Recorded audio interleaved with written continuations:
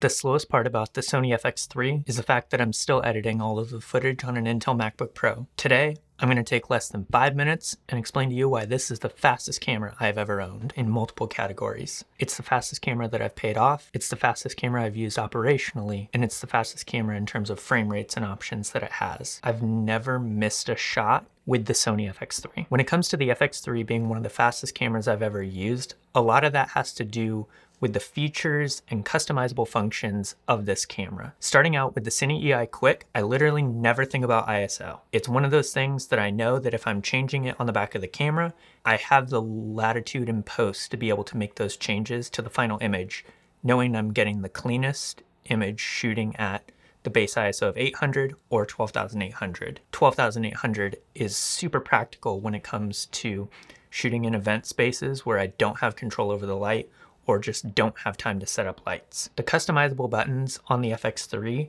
mean that every single control I would ever need to change, including frame rate, is within one button press of where my hands naturally fall on this camera. Change my white balance, adjust my shutter speed, aperture, ISO, and frame rate. I even changed one of the custom function buttons so that when I'm holding the camera in more of like a lower mode, I have access to focus magnification whenever I use this camera with vintage glass or I just need to manually focus it for any reason. This makes operating the FX3 in a minimal kit super easy, and it gives me more options to not need to rig it out when I want all of these extra functions. Now, if you've been around the channel for any amount of time, you know that I'm obsessed with all things audio. Even in this new talking head setup, I've changed things so that hopefully my audio will be exponentially improving over time. When it comes to audio on the FX3, the thing that absolutely blows me away is the top handle and the ability to get 24-bit 48K audio directly into the camera. That's how I'm making these YouTube videos, and the last 5 videos, I've literally had it on auto gain. Now that has to do with XLRs, and the XLR microphones you're using have exponentially less self-noise. So auto gain on a mic like my MKH50 is absolutely pristine compared to using something like a Rode VideoMic NTG or any of those lower end 3.5mm based audio solutions. Where this all becomes super important is when you're doing post work on audio. So the cleaner you can get your signal straight out of camera, the better it's going to be working with it in post.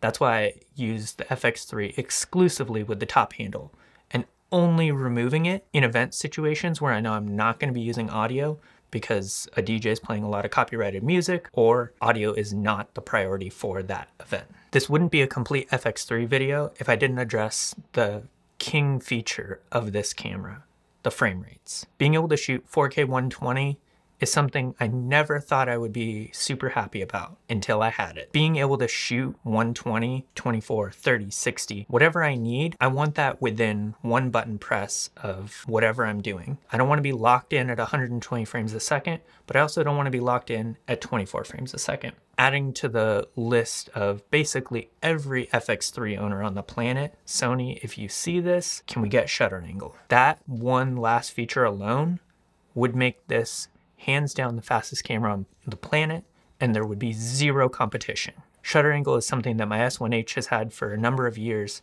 and I honestly think it's made me a better filmmaker overall, being able to understand that controlling my light is a function of aperture and ISO, and also just introducing better light in my scenes. When it comes to the FX3 being one of the fastest cameras for event capture, I mean it.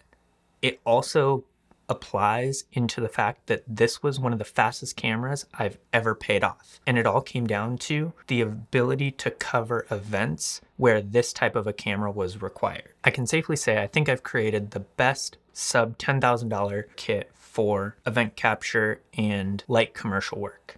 That kit includes the FX3, newly added the Sony 24-70 version 2, the Sennheiser MKH50, which you're listening to right now, Sennheiser AVX wireless module, Senken COS11D, and finally the Moment 1-to-5 stop variable ND. The FX3 is such a fast camera that there's a 100% chance I left out a lot of really important things. If you have any other questions about it, please feel free to drop them in a comment down below. I will be doing my best to answer as many of them as humanly possible. So, Hope you enjoyed this, and I will see you guys in the next video.